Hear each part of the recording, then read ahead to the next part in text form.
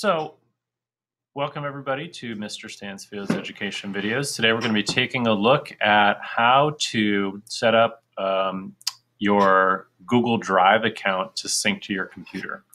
So what we're going to do is minimize any open windows and then click anywhere on the desktop. You'll see when I click on the desktop that up here in the upper left-hand corner, it changes to the Finder.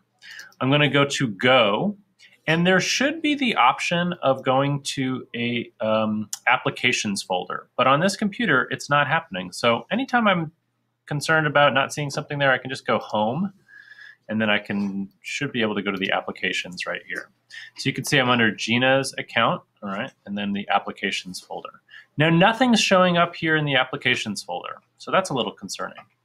The next option, if I'm looking for an application, would be to use the Launchpad or to search. So what I'm going to do is go ahead and search using the upper right-hand corner here, the Spotlight search, and I'm going to start typing sync. All right, and I'm looking for this app called Backup and Sync from Google. And there it is, applications, Backup and Sync from Google. So this could be in the applications folder. Not sure exactly why it's not, but anyway, that's the application that I'm looking for. I double click on it, and it's going to take a second here, but it's going to open up this app called Backup and Sync from Google. And Backup and Sync from Google is a way to sync my Google Drive to this computer. So we're going to get started. We're just going to go through. It's very straightforward. We're going to go ahead and sign in with Gina's account.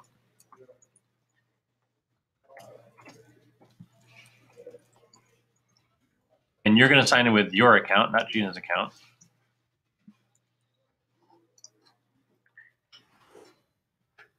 And then once we log in, there's just a few of these things we got to go through. We're going to say, got it. We're first going to uncheck these three things. We don't want to sync necessarily things from our computer to our Google Drive. So we uncheck those, click next, got it. This, we do want to sync my Google Drive to this computer, and we want to sync everything in Google Drive. In this case, Gina's got a lot, 20 gigabytes, but these computers can handle it. So we're going to click Start. And what's going to happen now is that everything in Gina's Google Drive will be downloaded onto this computer. And in the future, anything that Gina saves into this Google Drive folder over here is going to be uploaded automatically to the cloud. And so what we're going to do for this class, whether it's Photo 1, Photo 2, or Photo 3, is we're going to make a new folder in our Google Drive folder after we start syncing, and we're going to save all of our work in that Google Drive folder. All right, so Backup and Sync is all set. Got it. Up here you can see the cloud, and you can see the little arrows moving. If I click on this, I can see a little bit more information, and you can see this number is going up here. It's 400 going up. I'm sure it'll be several thousand when we're done. There's a lot of information. There's a lot of files here in Gina's Google Drive. Yours may be a little bit smaller, a little bit bigger, but whatever, it will automatically sync in the background as you after you log in, and that's what we want to do. Before I go further, I want to go into my settings and then preferences. So after I actually set it up, there's a couple of things that I have to do here to make sure that it doesn't kind of glitch out later. So I'm going to go in here, I'm going to choose USB devices and SD cards, and I'm going to uncheck plug in a camera or phone to backup files. I'm going to click OK.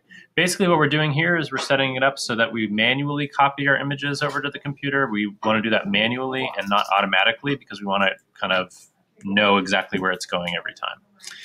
And over here, this is okay. We already set that up, and there's nothing else that we need to do here. The default is fine.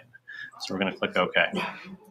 Now you can see the Google Drive here. Everything that's in Gina's folder will eventually be downloaded to this computer. What we're going to do right now is go ahead and create a new folder in the Google Drive folder. So I select Google Drive over here under Favorites, and then there's this little wheel at the top of this window here.